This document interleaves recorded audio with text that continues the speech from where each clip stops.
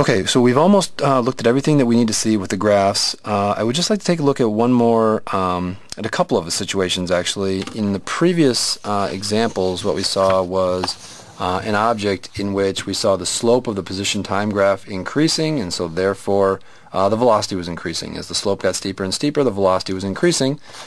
And this graph, if I were to make this graph look like the VT graph, if I were to make a VT graph for that same motion, then I would find that I would see a line, a straight line, sloping upward as I got higher and higher velocities as time goes on. So these two graphs are actually graphs of the same object. This is how the position time or displacement time will look. Here's how the velocity time would look. So let's take a look at some other examples, and I would like to look at three different examples.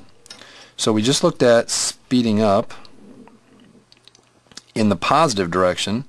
Let's look at speeding up in the negative direction.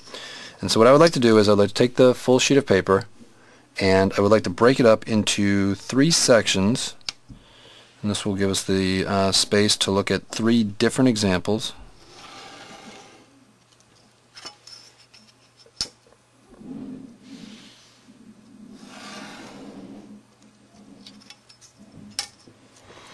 Okay, and let's take a look at, we looked at speeding up.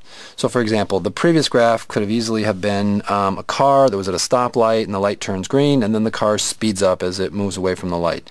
Let's take a look at what it looks like for an object for this example.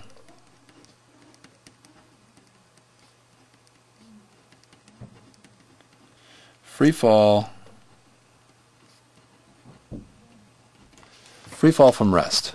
So what does it look like to free fall from rest?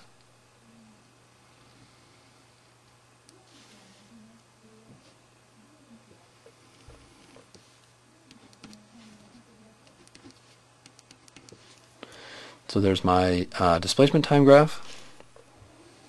Let's sketch a velocity time graph.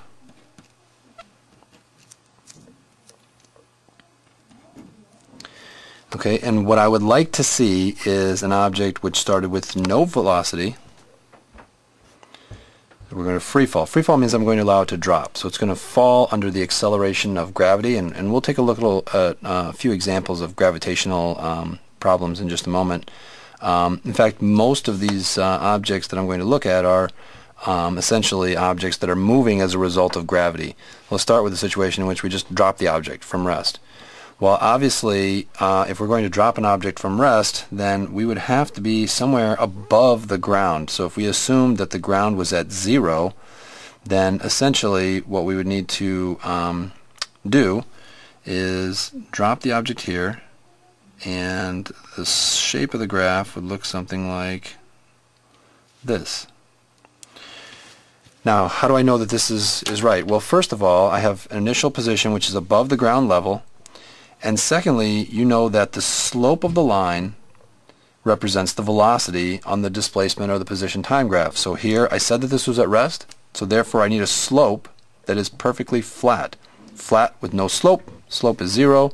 Velocity, is 0 at the beginning of the motion. Now what happens is that what we see is that the slope is decreasing, that is to say going into the negative direction, and it's increasing the value of its negative slope, which means that as the negative slope increases, the negative velocity is increasing. So I'm getting an increasing negative velocity, or my velocity is my speed, if you want to think of it this way.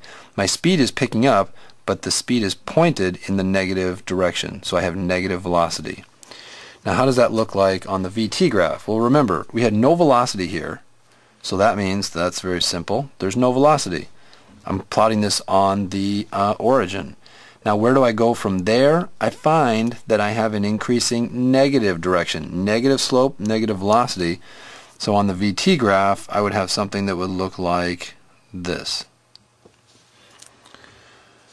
I start with no velocity. The velocity becomes increasingly negative, more negative as time goes on. So I see that the line is getting lower and lower and lower into the negative area in here. And of course, just to remind you, so what we saw here was no slope, equals no velocity. Okay, and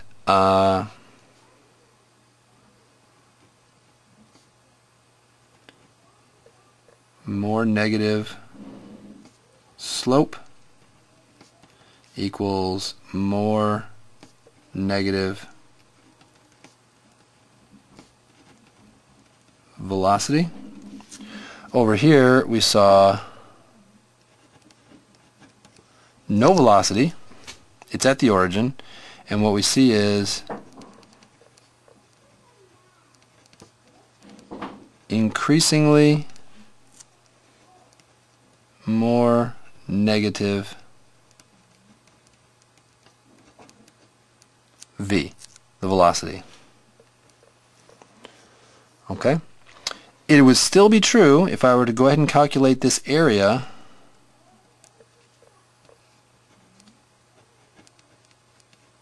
So a negative area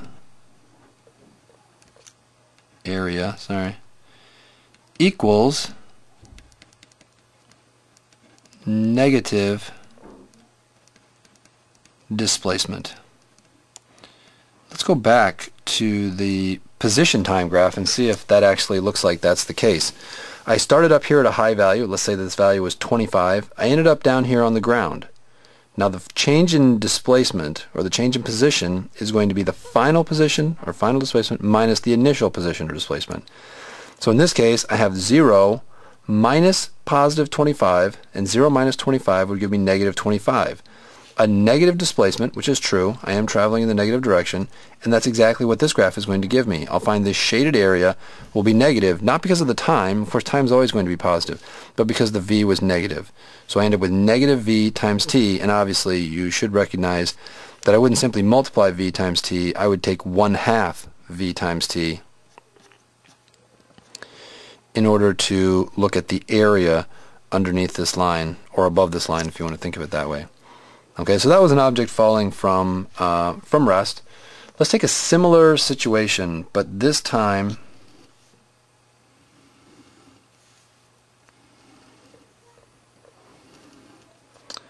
let's have the object start with positive velocity. So we're going to have x, v, and negative v, and time on this axis.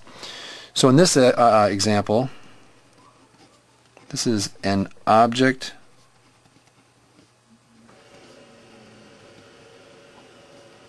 thrown upward. Now, obviously if you throw an object upward, that object is going to come down. So in this case, the graph looks something like this. I see that when I throw the object up, I have a very steep slope at first. Eventually the slope becomes very flat. Right? So here I have a very steep slope. And as time goes on, of course, gravity is going to slow down the object.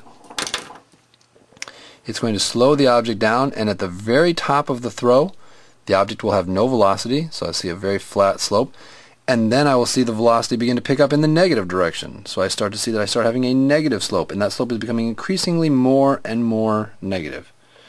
Okay, so object thrown up with positive velocity constantly feels the acceleration of gravity, which is constantly changing it, not only to the point where it's 0, but then continues into the negative direction over here. Now, think for a second, before I draw it, what would the VT graph look like? Remember, I started with positive velocity. I had at one point no velocity, and then at the end, I had a negative velocity.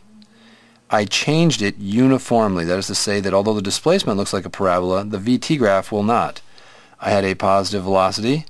My positive velocity became less and less and less until finally I had no velocity at all. That's this flat point up here on the top. And then it continued. So this actually forms a straight line. The slope of this line is going to be the value of gravity, in this case negative 9.8, or you can also use negative 10 if you prefer. And it matches the two graphs. The two graphs match. So at first, you can see what's happening as I come up to here is I have a positive displacement. Right? I went from 0 up to some positive number, maybe up to positive 25, so a 25-meter displacement in the positive direction. And if I calculate the area up until my velocity was 0, I will find that I have a positive d, a positive displacement, or a positive delta x. And then what happened was I hit 0 velocity and began to move into the negative velocities, or the negative directions. So this is going to be negative d. And you can see that the areas of these two are equal, so that at the end of the motion, when I finally stopped, when the motion ended, then I would actually have no displacement. The positive displacement would have canceled out the negative displacement, and that's exactly what happened, right? We threw the object up in the air, the object went up, it came straight back down. And just to make a note, this is not the shape of the path of the object. The object went straight up in the air and then came straight back down. Remember, this is a graph of position versus time, right? It's not a picture of the motion of the object. It wasn't thrown like a parabola. It was thrown straight up in the air. The velocity got slower and slower and slower, and then began to speed up in the negative direction. Okay. One last